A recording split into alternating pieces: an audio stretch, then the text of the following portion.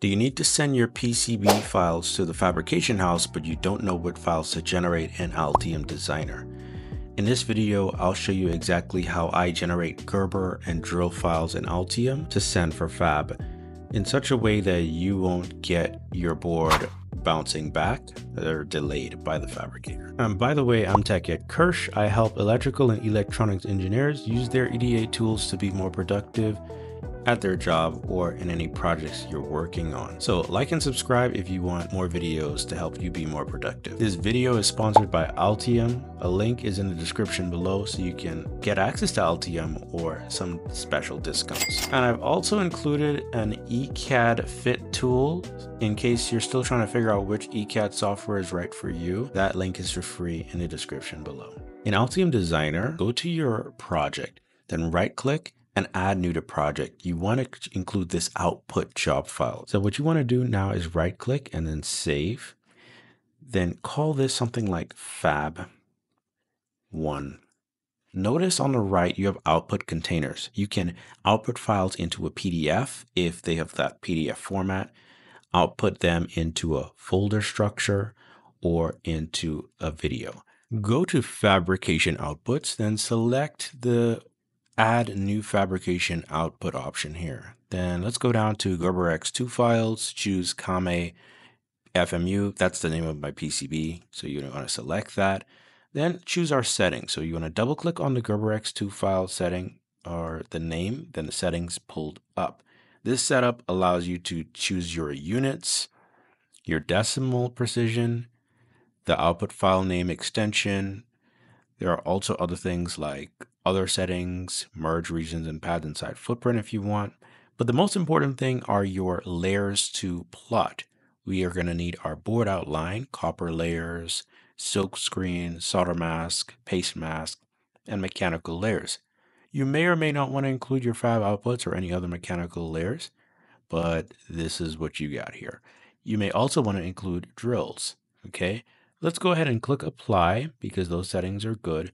Then we need to put these files in a container. We can't put them in a PDF since they are just text files essentially, but we could choose folder structure. Now, how do we want to put these into a folder? Well, we could set that by right-clicking, choosing properties, then you could do a release manage with these default settings. I do like these, and then you have output type and output name. Let's say you want to set these in a specific folder. Go to manually manage, click your folder, then say you want project outputs for the board.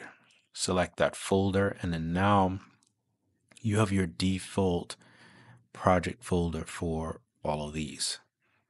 Next is you can include or not include any container folder. I like a container folder, so container type generate files or folder structure. It could be whatever, or a custom folder name. Let's say you want to call it fab, okay, or manufacturing. Click done. Then you can go deeper in here and choose the output type, set a prefix for that name. Let's say you want to choose the date. That can be your prefix. Click done, and then go to output name. You can use original file names or use a custom output file name. Up to you. Let's use original file names. Click done. Now let's look at advanced. You want to check mark open generated output so you can view them in the CAM editor. You can auto load certain things like NC drill output, Gerber output. You can also add generated files to your project and reset auto load options after generation. Click OK. Now we can put these files into a folder structure that we've just created. Click on this enable. It's a little button, radio button that's hard to notice. And those files will get put inside this folder structure. Next, we want to add drill files specifically. So you're going to click on here, go to your NC drill files, choose which board you want to generate from, double click on the NC drill files option. Then you have all these settings. Choose which settings work for you and then click OK. Then you can click on the radio button and add that to your folder structure. Note that depending on how you structure your folder, these could all be in one folder, each in separate folders. You'll have to play around with the different options to know for sure. Last, I want fabrication drawings. Those would be in a PDF. So where can I generate that? Choose documentation outputs, and underneath there, click add new. Then you want to choose composite. I'll choose the PCB where I'm selecting this composite drawing from. Double click so I can choose my settings. Then we're going to select the pages we want. I want to add a page to this multi-layer composite print. So let me go ahead and delete this page just so you can see how this works. Click on your down arrow and you get all these different preset options. Choose create final. Click yes. Then it gives you all these top, ground, layer 2, layer 4. So you can see all those. Now go ahead, click refresh. It generates all those pages on drawings for you. Look at that. Nice 24-page PDF that it's going to generate for us so we could see everything. You can go back to general, choose whatever selections and options you want. You could set this to mono or gray or color.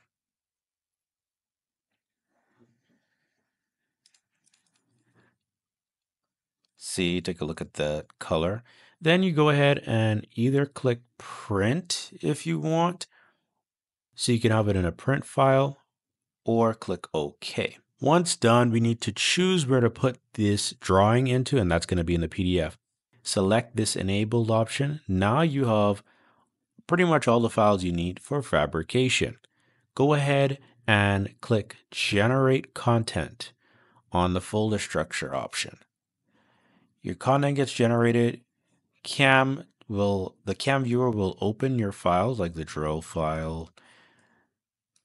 You could save that if you want. I'm just going to close it and not save it. Close these other files. If you want to inspect them, that's fine. Now, where was this generated? Well, you can right click on here on the out job file, click explore, then look for project outputs for your board name or for free documents.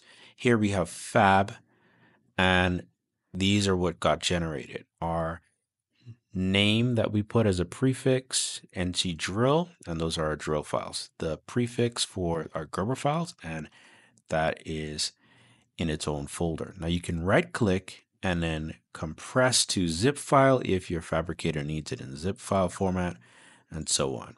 Very neat. Here we have the PDF. It has not been generated. Let's go ahead and generate it. You choose generate content. Then it gets pulled up by your PDF viewer. Now there's one important setting. What if this doesn't get pulled up for you? What you need to do is right click properties, go to advanced, then choose open PDF file after export. Okay, that's how you set that.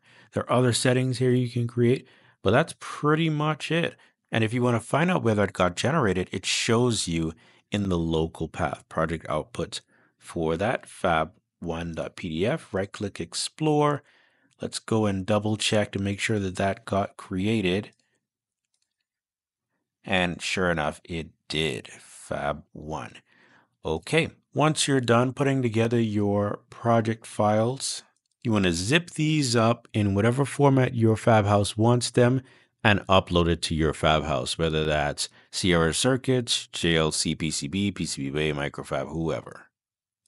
Now, I always check my Gerber files in a free viewer, especially the Camtastic viewer in Altium. If you want to learn how to do that, check out my other video where I show you how to view Gerber files in Altium Designer. Also, if you're doing full turnkey assembly or using advanced formats like ODB++, you'll want to generate more than just Gerbers. I'll break that down in a future video, so hit subscribe if you want that walkthrough. This video is sponsored by Altium, and if you want to try Altium Designer for free or get a discount, hit the link in the description.